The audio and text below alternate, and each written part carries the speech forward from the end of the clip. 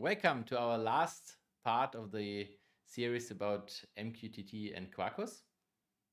And now we want to, instead of statically fixed specifying the topic, we want to make it dynamic from code, I guess. Yeah. So let's jump right into it. Exactly. So in the past, we configured this outgoing connector here. We named it uplink messages. It's an MQTT connector with this host and port and with this topic.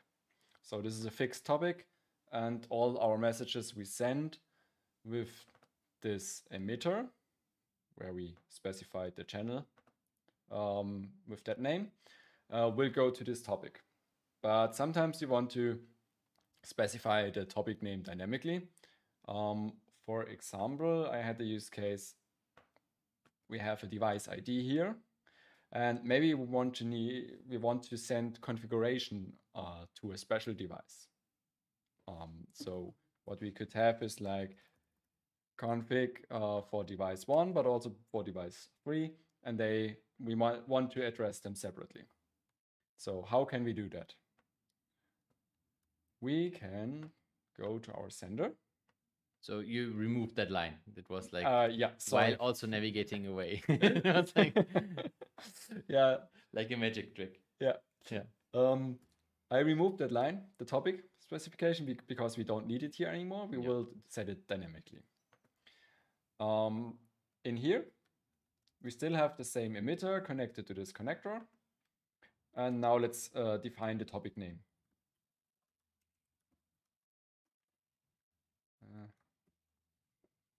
Like this. And let's also pass in like the device ID, for example. You could also pass in the complete topic, but you could read the device ID out of the measurement, right? We had the right. I think it was in there. Yeah.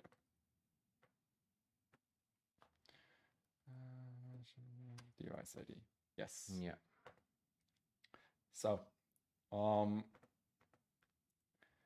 So we have the topic name, and now what we can do, instead of passing in the object directly, we can wrap it. And we can wrap it in MQTT message.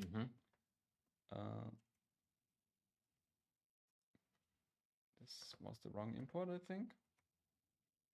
From reactive messaging. That's important, not from Vertex. And this has an auth method. And as you can see here, we can directly pass in the payload, or we can pass in the topic, or we can pass in some metadata, but we don't need that now. Why are there so many exclamation marks? The exclamation marks mean this cannot be null, because in Java, these are Java things. Okay, it's like a bridging thing. Yeah, exactly. Yeah, okay. IntelliJ shows that. Yeah, okay. Because I thought, oh, well. Yeah.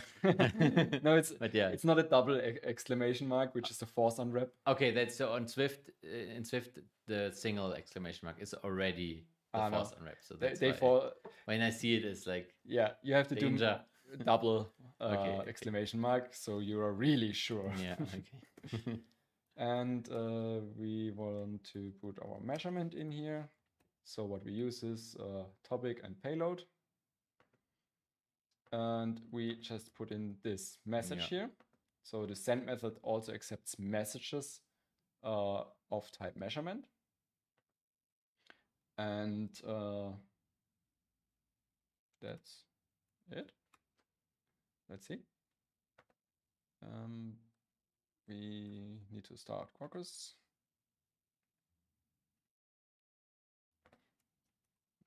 Maybe, oops. Let's add the logger here.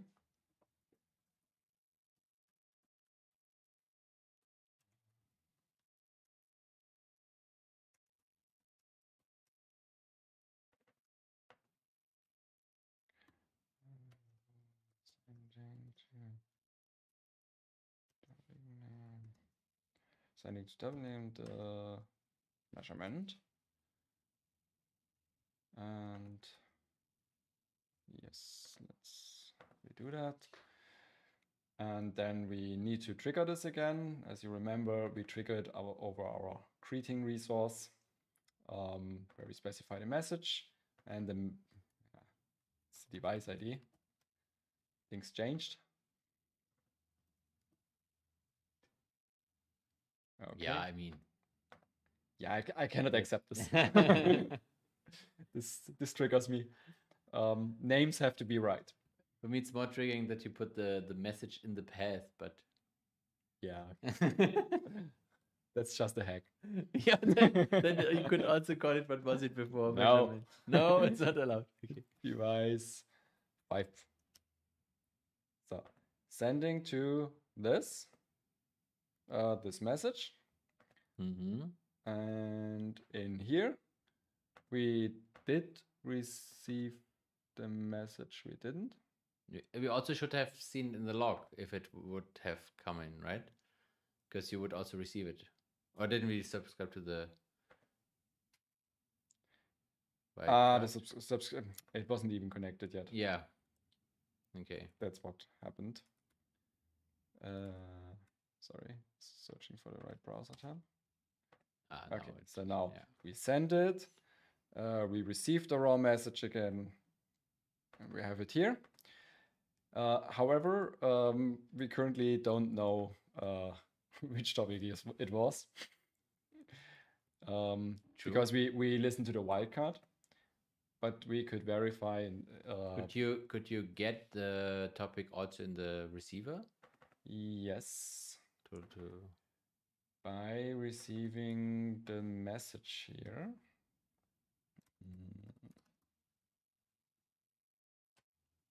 Let's see if that. Oops. It's not string most likely. Let's see.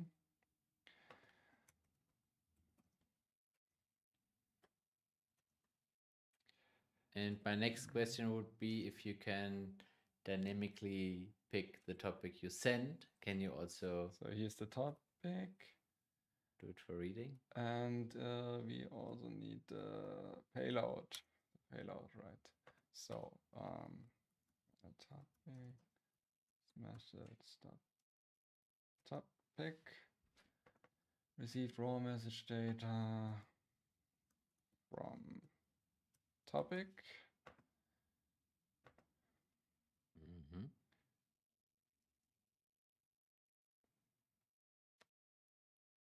Bada boom. Oh. Yeah. The thing is,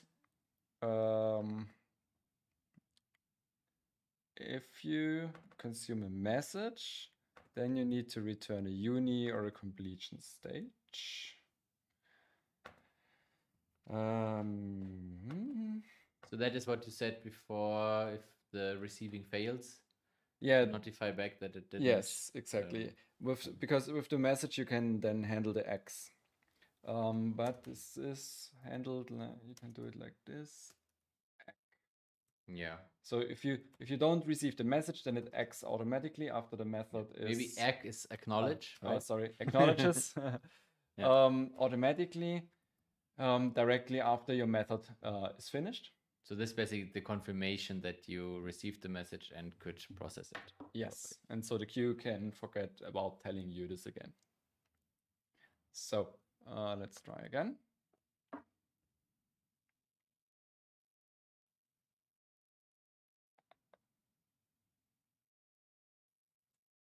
Okay, as we have heard, this is not the truth. It's only it reached the server. Now it's connected. Let's see. Let's trigger this. So we did send to Quarkus 5, and we hide ourselves so that I can also move it a bit to the left. We received the raw message data from this topic and this here. Nice. So now you could also use this to say, okay, I mean, we have the device ID now in the message here, but if you would not have it, then you could also take it from topic. Yeah, and you could react on that. You had some other questions? Yes. Is it also possible to maybe it's not needed to dynamically specify what you want to, what topic you want to receive from. So without having to statically put it no. there.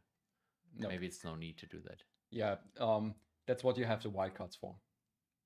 Because you subscribe to this thing, and the broker needs to know what stuff he should send you. So actually what Quarkus does here is it makes a call to the broker and the startup and says, hey, please subscribe me to this topic. Okay. And then you get all the stuff for this topic.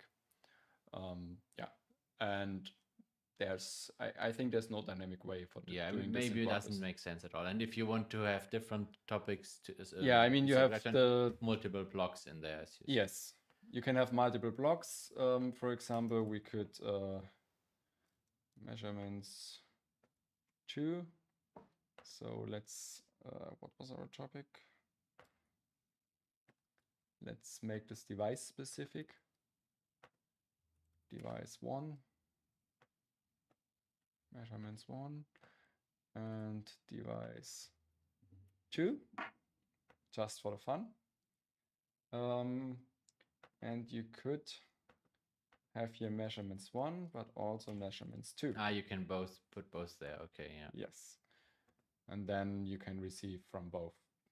And if you would just have the wildcard, then in code you would have to jump out to different handlers also, depending on the topic. Venus now.